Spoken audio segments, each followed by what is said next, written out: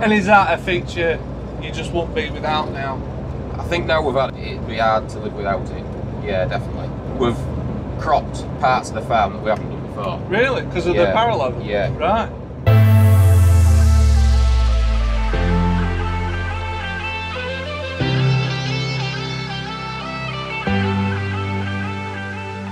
Do what you want, do what you want, do it.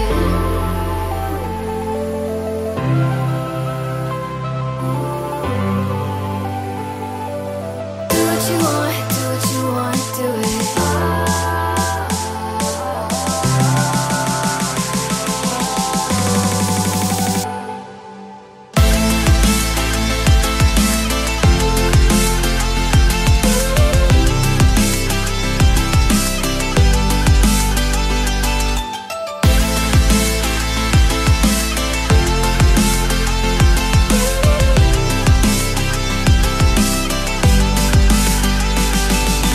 Ladies and gentlemen, hello and welcome along to another customer review from us. This time you join us in the Yorkshire Wolds and we are out with B&F Potatoes, who are running a pair of Fendt C-Series power level combines. So, to get their opinion on the two machines and how they are getting on with them, I am now joined by Mr. Richard Bannister here, who is basically going to share his thoughts on the machines. So Richard, before we get stuck into the combines, just tell us a little bit about B&F Potatoes and your involvement in the business as well. Well, based North and East Yorkshire on the Wolds, mainly potatoes is what we do. We've got just around 2,000 acres of potatoes to lift every year.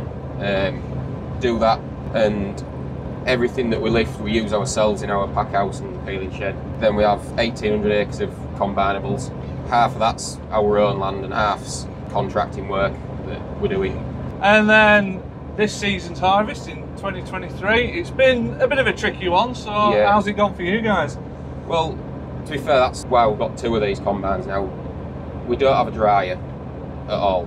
We do have a farmer next door who dries a bit of corn for us, but we try and get, you know, everything without having to dry it. So yeah, so ideally you want to be running when the conditions are right. Yeah. Really. Yeah. And you say that is your biggest sort of driver for, or your biggest reason for going for two combines rather than the one big one. That's it. And then what models are they that you've got? 335s, well 6 335s, so like 6 Walker, power level, well PL's power level, so a lot of hillsides and things like that. I was going to say we are definitely in some hillsides today. We found that like your 3D sieves, they just aren't quite good enough on some hillsides. We're 90% of the time crossover, dale sides and bad slopes and things like that. We've got 4-wheel driving as well, so yeah. So that power level, that alters it from side to side, so you can run along the side of these hills and dales and whatnot. So these pair of Fendt C-Series combines then, how long have you been running these two? This is our 3rd season with them both. They've gone well, they haven't been much bother really for us. Fairly simple to run. Yeah. Yeah.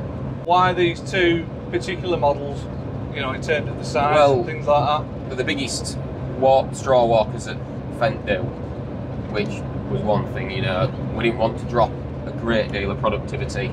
We needed the option of the power level as well. Yeah. And they didn't at the time they didn't do a smaller rotary, so that's why I went for the walkers. This season we haven't touched wood. Yeah. We haven't had a breakdown for more than 2 hours. Was that anything major or? No, it was AdBlue problems. Alright. That old chestnut. First day out. Yeah. So, you know, you expect it. Yeah. Little niggles when you bring it out at shed, so but no, that got resolved quick enough and we were back on going again, so yeah, it was good. And that'll be down to Scrutons, is it? Wilford Scruton? Scrutons, yeah. Normally out within the hour for us. It's good backup, yeah. And sort of work rates with these combines, what's normally trying to average 20-25 tonne an hour each. You're everywhere. We've had some up to 35 tonne an hour, and down below like 10 and 12 when you've got into some hard threshing weight. And in terms of, you know, having, particularly with the straw, with it being so green, and you're chopping it today, does it cope all right with that? Yeah, normally you've normally got plenty of power. It's if you're chopping going uphill, and tipping, you struggle, but I think most combines do. Exactly, they've all got the limits. Yeah, Doesn't exactly. matter how big they are. No, very, very rare we're running above 90% engine load. Right. Very rare. And like you mentioned, just the geography around here as well. It's just so varied as well. Yeah, you've got big open dales, steep dales as well. And that'll be where that para level really comes into its Oh own. yeah, definitely. Yeah, you don't feel like you want to tip over either when you've got a full tank and you sat square on. It's good. And is that a feature you just won't be without now?